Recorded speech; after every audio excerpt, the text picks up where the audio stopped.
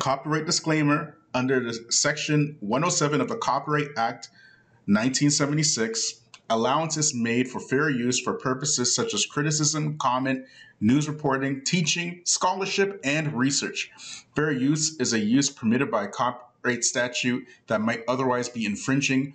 Nonprofit, educational, or personal use tips the balance in favor of fair use. Assalamu alaikum. Mr. Moderator, our distinguished guests, brothers and sisters, our friends and our enemies. You know, the enemy has caused a lot of confusion throughout the earth, okay? They cause a lot of wars, a lot of damage, and they cause a lot of harm throughout the earth. So, in Pakistan now, they have basically essentially colonized Pakistan after World War II, correct? Like every other, all these nation states, they basically came around World War I, World War II. And after that, there was a massive war, I believe in the 70s, between what was known as East Pakistan and West Pakistan, right? I believe East Pakistan now is Bangladesh, and then you have Pakistan now, right? I believe that's how it works. But anyways, it was a brutal war. It was a brutal war. And many of these, what is now known as East Pakistani women, which is now known as Bangladesh, many of them were raped. They got pregnant. They have like hundreds of thousands of these babies that were sent up to adoption in the West from the rape that was happening in these times. And when I was in high school, I met one of these kids who was, a child product of the rape between that war. Right? I used to go to school with him. Right? His name was O'Neill. Right? But I'm young back then. I didn't really understand, all this geopolitics and everything like that. But the point is that this conundrum or this situation is not a unique situation concerning the enemy. They've done this throughout the entire earth. And they've built this system, and it was designed to pit brother against brother. Are you feeling me? So just like white supremacist devils did in the Congo, they pit brother against brother. And just like they did in Nigeria, they pit brother against brother. And just like they did in Yemen, they pit brother against brother. And just like they did in Somalia, they pit brother against brother. And just like they did in Korea, they pit brother against brother. And just like they did in Vietnam, in Iraq, in Mali, in Syria, in Afghanistan, in Venezuela, in Colombia, in every nation where there are darker skinned people on earth, they pit brother against brother. They plant the seed of evil with their forked tongues and global monetary planning under the guise of lending his slimy helping hand to the so-called underdeveloped nations. Then when he causes all the chaos and funds his destruction, he puts his one bloody hand behind his back and wags his finger in your face, talking about, you see, your people are too uneducated, too uncivilized, too overpopulated to ever make progress. Do you think they sit in peace and comfort in every imperialistic, colonizing, white supremacist nation because they're educated and civilized? Is that what you believe? Who educated these cavemen in the first place? It was the Moors. It was black African Muslims who taught them how to bathe, how to wash, science, math, and every other science for over 800 years. And when they cause all that chaos in your countries, you flee your countries to come here, work hard under his system to make them rich and talk about how superior their system is compared to Islam. And then you expect them to respect you when they beat you up or cause the conditions to pit brother against brother in Pakistan, in Afghanistan, in Somalia, in Syria, in wherever it is. They buff you up over there, and you come over here, they buff you up over here, and you ask them for protection. And these so-called Muslim organizations, after that terrorist attack, that's exactly what they did. And the Muslims act accordingly because you are so afraid for a terrorist label to be put on you. Like I said in the beginning, language is important. You're so afraid for that terrorist label to be put on you, you won't even defend a masjid. 3 men and a man and a woman, you can't defend the masjid. You can't do it. 1 man with a knife in the masjid, you can't defend the masjid. You have to call the police. How many women in Edmonton now being beat up and brutalized in Edmonton? Women, where are the men?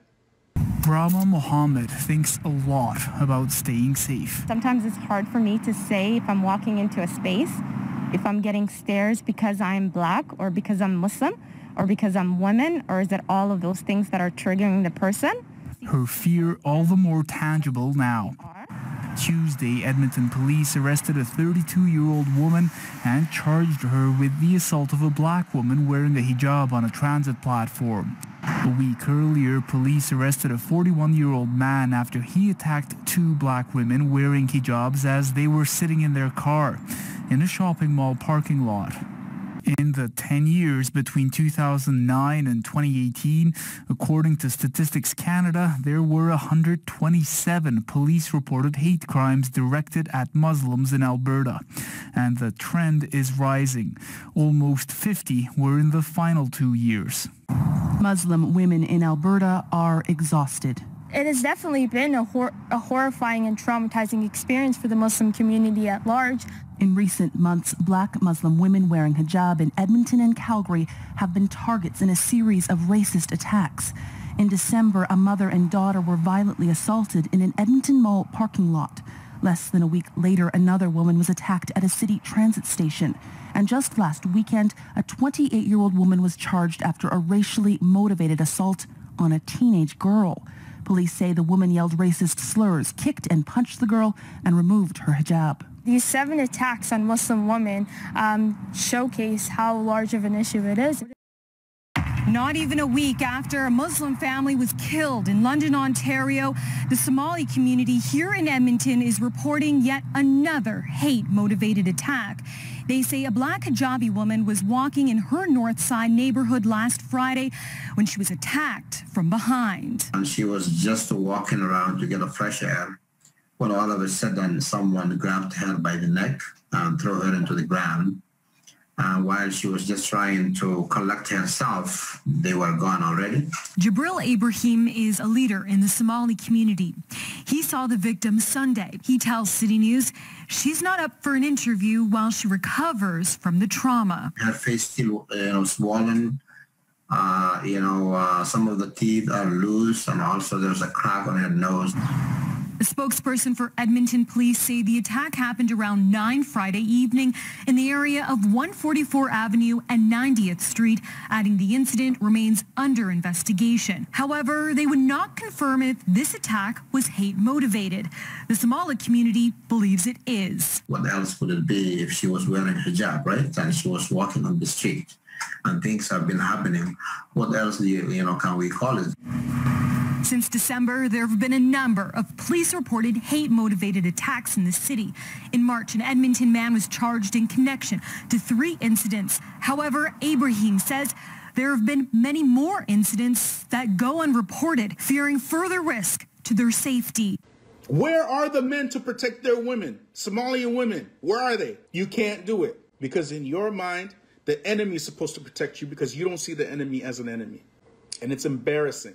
And not only is it embarrassing, it's extremely dangerous. Now, I want to leave you with one more thing to show you how deep this thing goes. and how inappropriate these groups act. Remember what I was saying about Pakistan, correct? The Pakistani prime minister right now, his name is Imran Khan. Okay, I want to play something for you. You tweeted about the killing of the 4 members of the Afzal family this week. Why did you want to speak out about it, sir? Well, listen, Rosemary, I have spent a lot of my time in Western countries. I've spent when I used to play professional cricket, I used to spend half my year in England. I went to university there. I got married there. I've got boys there. So I understand the Western culture. And I understand where the problems are. How come this Islamophobia is growing, and specifically after 9/11?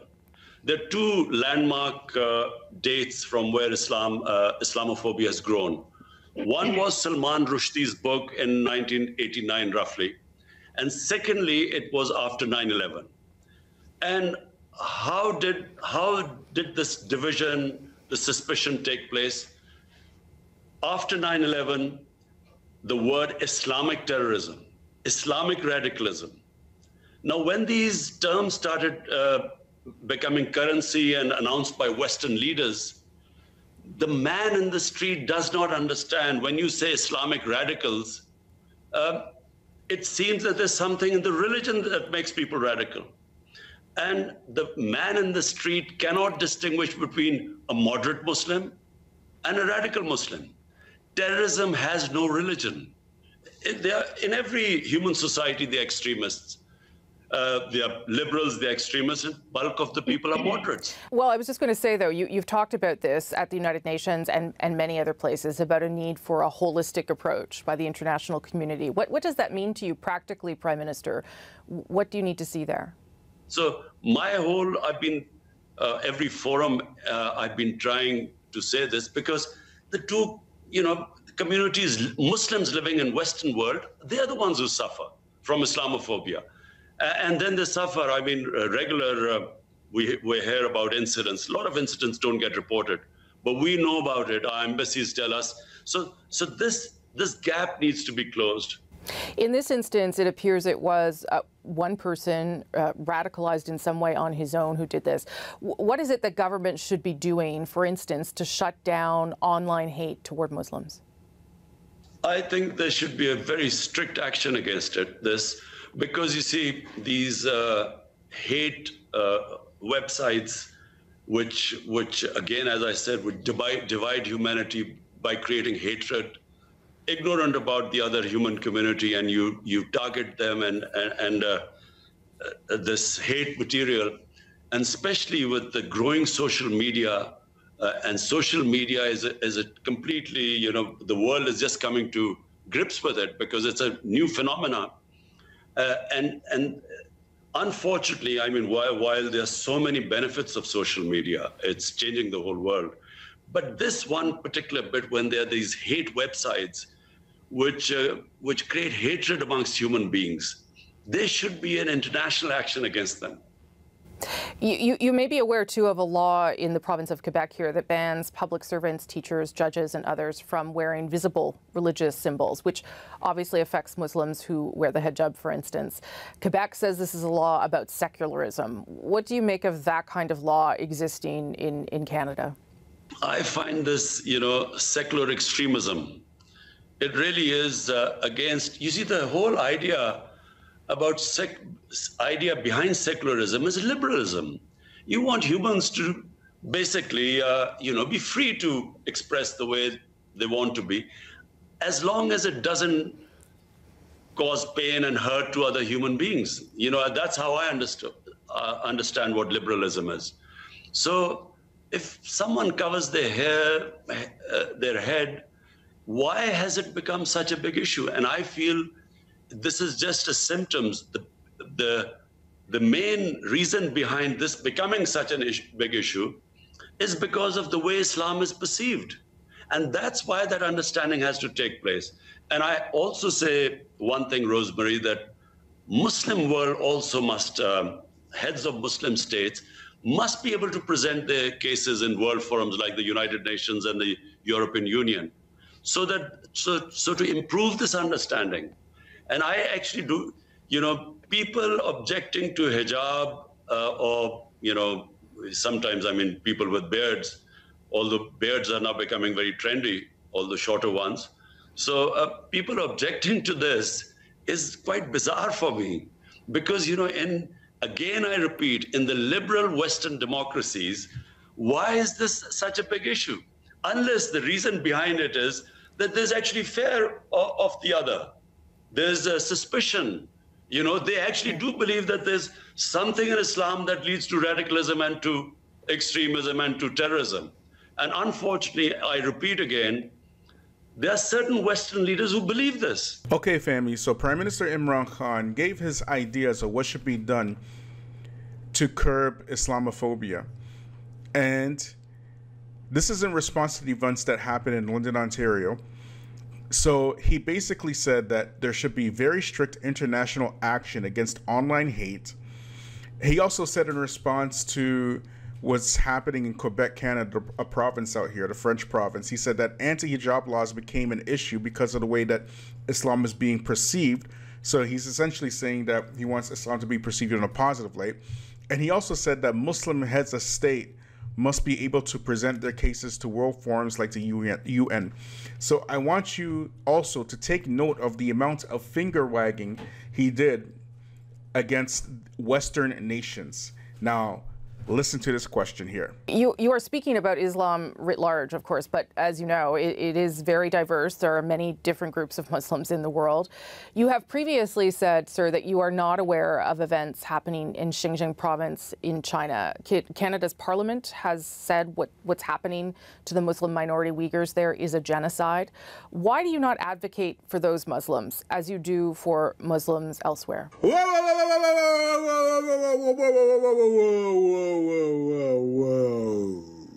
Did y'all hear that? Did y'all hear that? The Canadian government has said that what's happening to the Uyghurs in China is a genocide. You're the Pakistani Prime Minister. Why haven't you called out China? This white woman from global news, okay? Walaikum salam wa rahmatullahi wa barakatuh. This white woman from global news is calling out the Pakistani Prime Minister. What did the Pakistani Prime Minister do? I don't know, but I bet you it's going to sound like a whole bunch of tap dancing. Listen.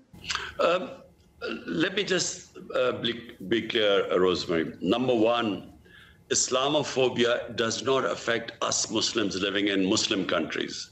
It only affects Muslims in Western countries. And because I know and spend time in Western society, I understand what they go through. So that's why I raise my voice.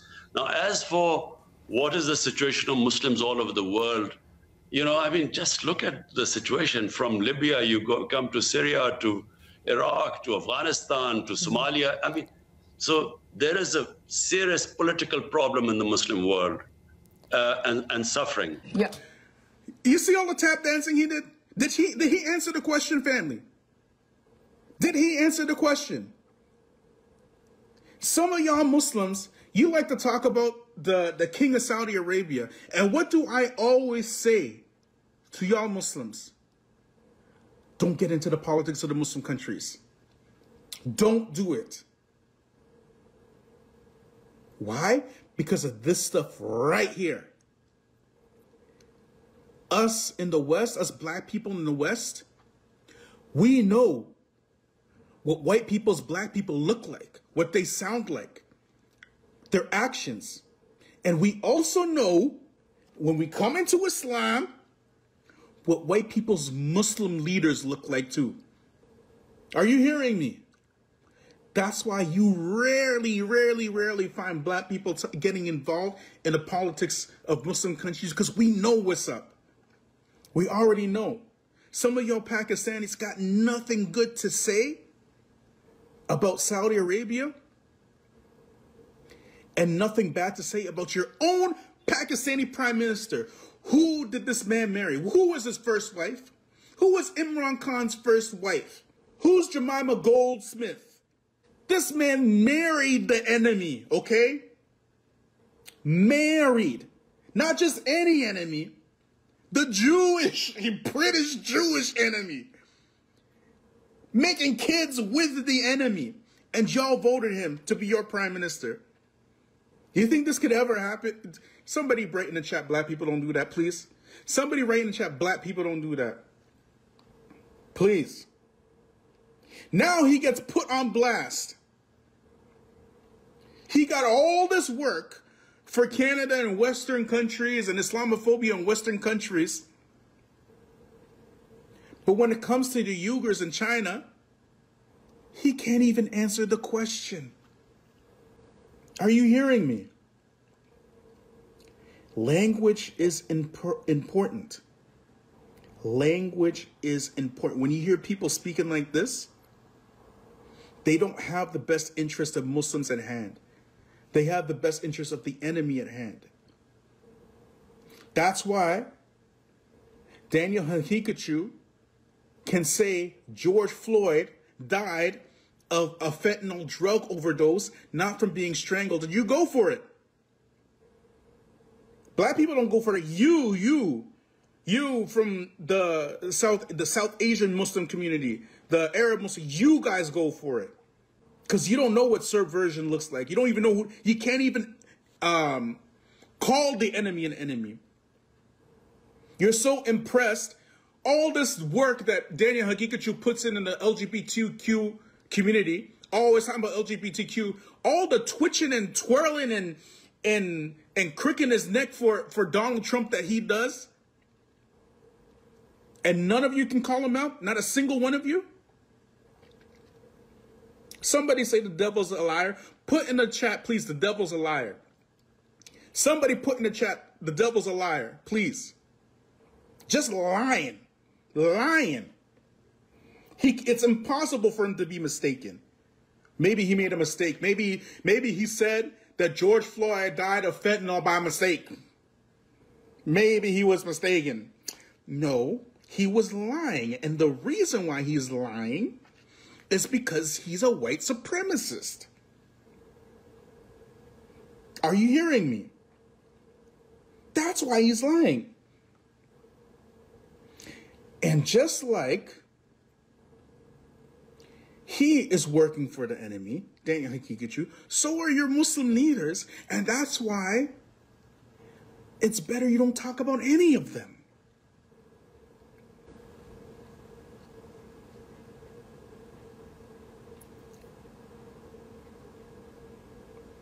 This is the Pakistani Prime Minister trying to defend the family that was killed in London, Ontario. That's him. Ex-husband to Jemima Goldsmith. Thank you. The devil's a liar. That's right. Somebody put in the chat, the devil's a liar, please.